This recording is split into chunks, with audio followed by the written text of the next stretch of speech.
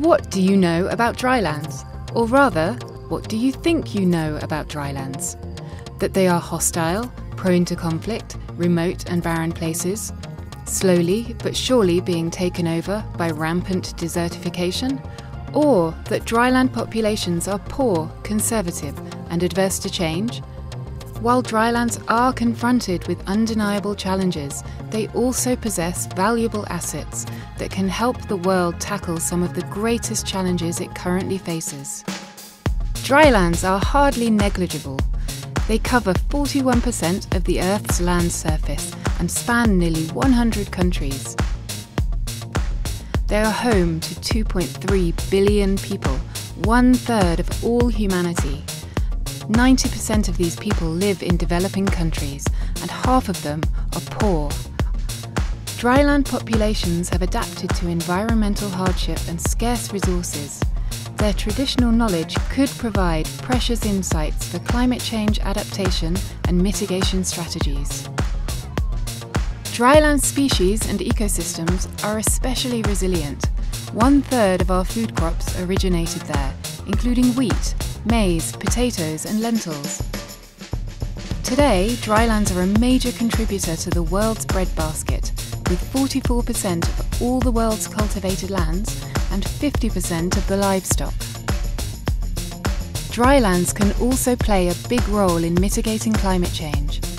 Globally, 36% of the carbon stored in terrestrial ecosystems is stored in drylands, mostly in soils.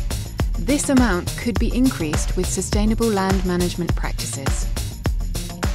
Yet drylands have long been neglected by investment and development interventions. How can the world meet sustainable development goals if the livelihoods of 1/3 of the world population do not improve? Drylands offer many untapped opportunities for both public and private sector investments.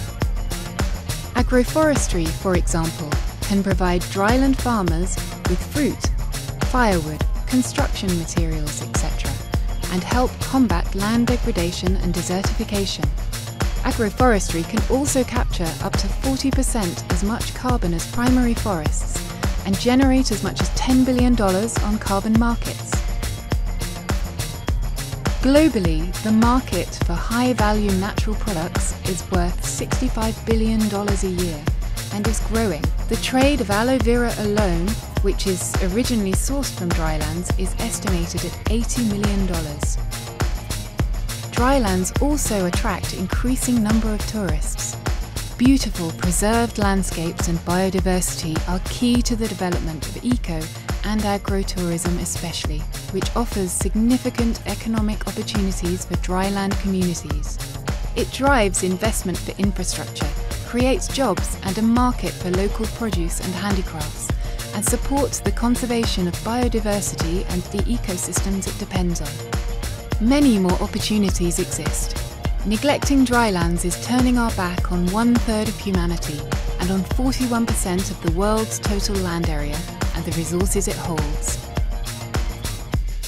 More and better investments for the sustainable development of drylands will not only benefit the 2.3 billion people who live there, they will contribute towards reducing poverty, hunger and malnutrition worldwide, as well as mitigating climate change and preserving our planet and its resources for future generations.